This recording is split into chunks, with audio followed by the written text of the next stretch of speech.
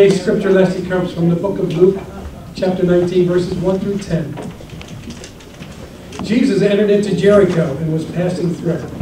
A man was there by the name of Zacchaeus. He was a chief tax collector and he was wealthy. He wanted to see who Jesus was, but being a short man, he could not because of the crowd. So he ran ahead and he climbed a sycamore fig tree to see him, since Jesus was coming that way.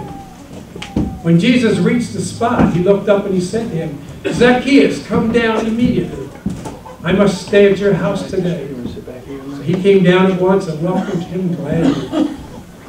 All the people saw this and began to mutter, "He has gone to be the guest of a sinner." But Zacchaeus stood up and said to the Lord, "Look, Lord, here and now I give half of my possessions to the poor. And if I have cheated anybody out of anything, I will pay back 4 times the amount." Jesus said to him, "Today salvation has come to this house, because this man too is the son of Abraham. For the Son of Man came to seek and to save what was lost." This is God's word for God's people. Thanks be to God.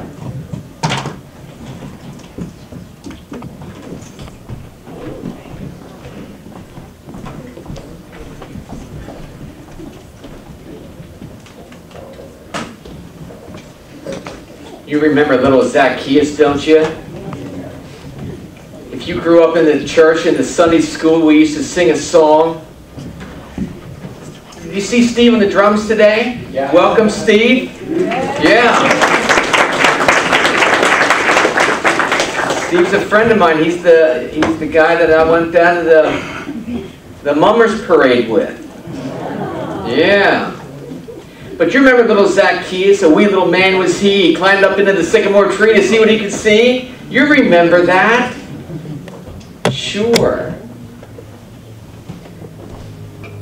Teachers used to have the flannel graph boards, and they would have little images on there, and houses and trees, and they'd take little Zacchaeus and put him up in a tree, and then the boys would be sitting there in the class, and Zacchaeus would fall out of the tree, or the trees would tumble over or whatever, and the boys would begin laughing, and the girls would tell them to hush and stop it, and the teachers' faces would get red, but they were Christians, so they couldn't say anything.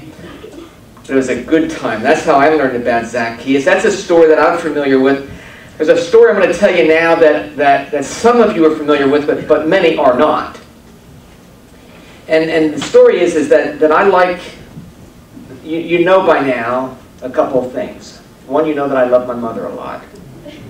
And the other thing is that I like to walk for exercise in the morning. We know that. And I like to walk, I like to be out in the fresh air, I like to get out, I like to be in communication with God through prayer. I like to do that. People have come to me already and said, "You know, Pastor John, I'd like to get up early in the morning and walk with you or walk as well." And I say, yeah. And what I'm doing is I'm trying to buy time to say, I want to be alone.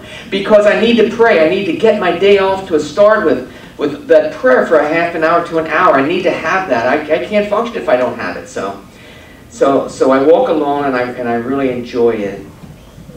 This is what I looked like the other morning when I was walking. Remember that cold day? That was that Tuesday. That was like 5 degrees. And you know the amazing thing about that is I went home and took a picture of myself. That's what's really odd. But then somebody said, "Your face is really red." And I said, "It's 5 degrees. Come on."